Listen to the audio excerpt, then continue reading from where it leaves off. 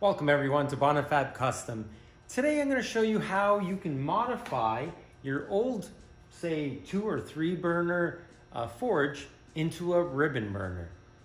So you may have one of these naturally aspirated 3 or 2 or 1 burner forges that now you want to make some damascus or some mosaic damascus, and you need something that's a lot hotter and the heat is dispersed more evenly. So you want to upgrade to a ribbon burner, but the forge you have is still in great condition. So I'm going to show you today how we're going to modify your old forge to take a ribbon burner. These are one of the ribbon burners. Now you can make one of these ribbon burners, but these are ones that I make production. You can buy them from me through Bonifabcustom. I'm going to show you how you can take one of these newer style ribbon burners that produces a lot more heat than your normally aspirated burner, and we're going to take this and modify this forge to fit it. So in a closer look, this forge is still in great shape. The refractory inside on the bottom is still perfect. The sides are still perfect. And the actual case or the outside body of the forge is still in excellent condition. The only thing that took some beating is the top of the forge. The refractory is cracked. And we're going to take out these burners. So let's start taking some of the stuff out. Start cutting a hole for our new ribbon burner. And let's break out the refractory.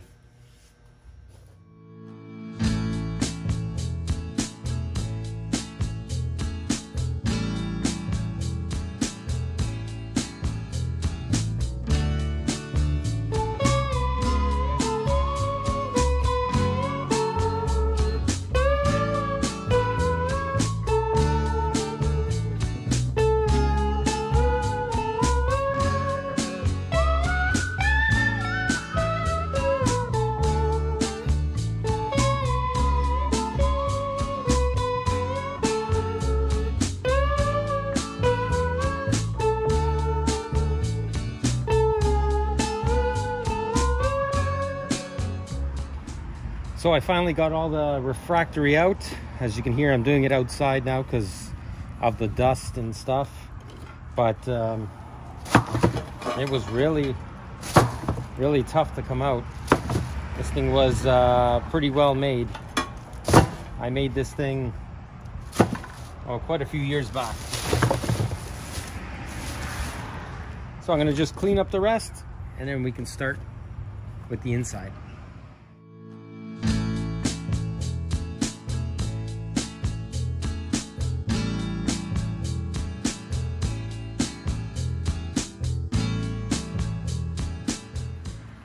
So now I have this cutout made, and I took all the refractory that was in here before, the one that was supporting the burners, the normally aspirated burners, and I'm going to need to make a new form for that refractory cement. So what I'm going to do first is I'm going to cut a piece of 1/8 steel.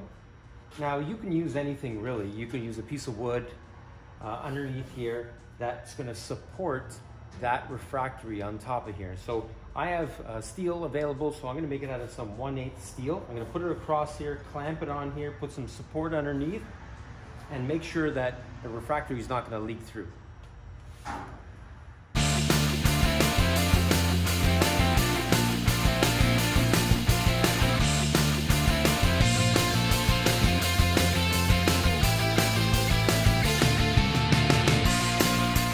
Have the support plate underneath, and this is going to give us the ability to pour in the refractory. It's going to go over the old refractory on the sides here, and then it's going to sit on top. But instead of pouring refractory and then trying to cut open the inlet for my ribbon burner, I'm going to make myself up a template, and I'm going to show you how to do that, a kind of mold and template. So if we take a look at the ribbon burner, now this is the one that I make and I sell.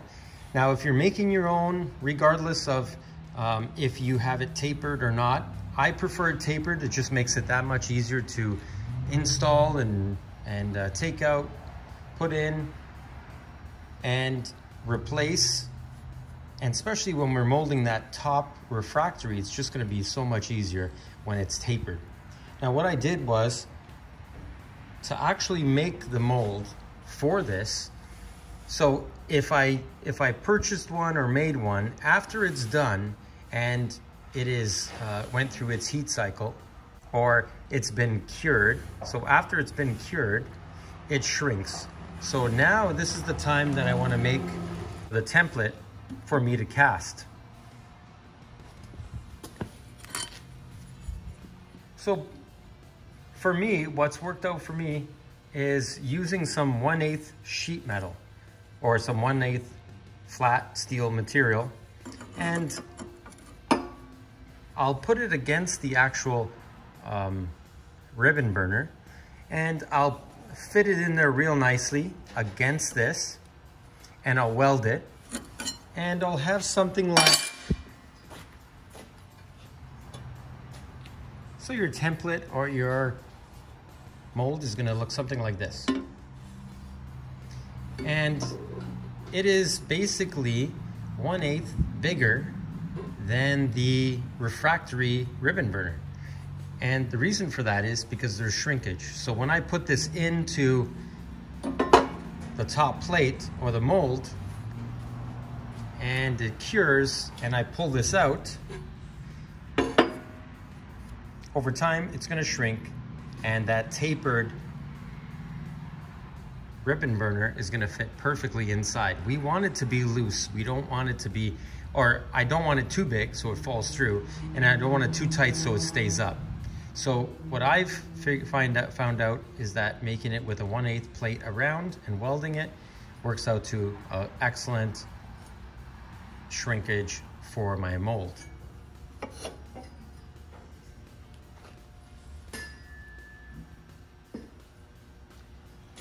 So the top plate's in there. I'm gonna take the mold that I made with a template, and I'm basically just gonna sit it on top of there like that. I'm gonna put some weights on top, and then I'm gonna mix up some refractory cement, and I'm gonna pour it in, and nice and easily, I'm gonna be pushing it into the the parts here. I'm gonna be pushing it underneath this top plate. Make sure that I get all that refractory pressed in there. And then after it cures, because it's tapered, I can pull it out very easily. So let's mix up some refractory cement. Put some lead weights on top of the mold or the template for it, for the ribbon burner. And I also put some jack screws underneath to support the sheet metal. And you can use anything. You don't need to use jack screws. You can use pieces of wood, shim, whatever, as long as there's support on top of this, because once we put that cement on here, it's pretty heavy, and we don't want it bowing or falling through. So now I'm gonna prepare the refractory cement to go inside this cavity here that we made. And I'm using a product called Unicast 70, and it's an unbelievable refractory cement. I've used it from pizza ovens to 3,000 degree forges, and if you cure it properly and slowly, the stuff does not crack, it doesn't flake off, it is extremely strong. And as you saw when I was taking the refractory out of the top here, I was, smashing it, hammering it, and you're talking, this refractory in here is years old, and it still wasn't breaking apart. It's extremely strong material, and it's, like I said, Unicast 70. So this kind of refractory, I'm gonna mix in this pail. I'm gonna put some in, and I'm gonna start adding water. And as I'm starting to add water, I'm gonna look at the texture and the consistency of the refractory. I kind of don't want it too wet, but I also don't want it dry that it kind of cracks apart. You have to be able to hold it in your hand and make it into a ball. And you would bring it from one hand to the next. And if it doesn't fall apart, you're at the right consistency. So let's make some refractory up and start filling this cavity.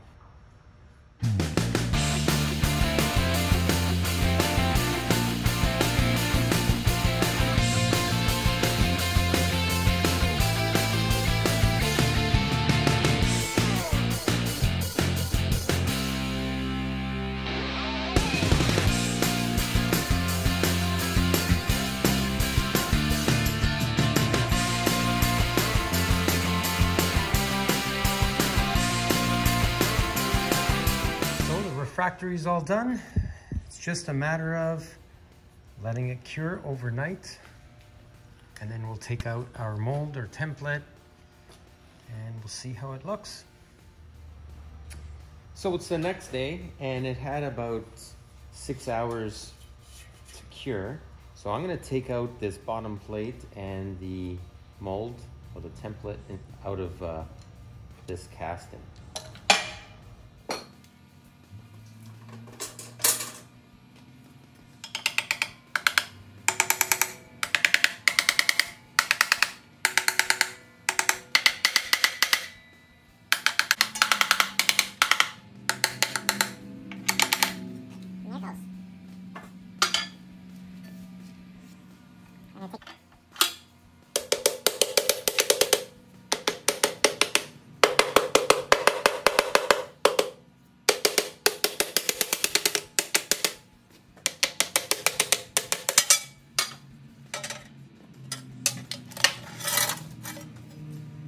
Now, just to take the edge off, these sharp edges, I'm just going to get a diamond file, and I'm going to file it down a little bit.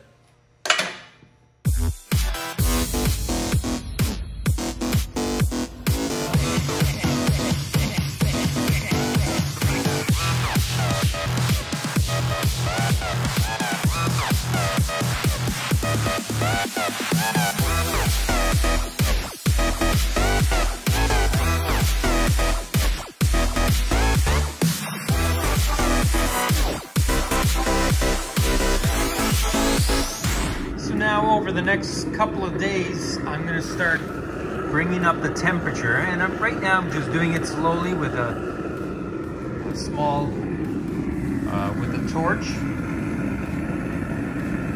can see there, and I'll turn it on for a bit, and then turn it off, and kind of bring it up, a couple of 100 degrees at a time. Slowly is the key. And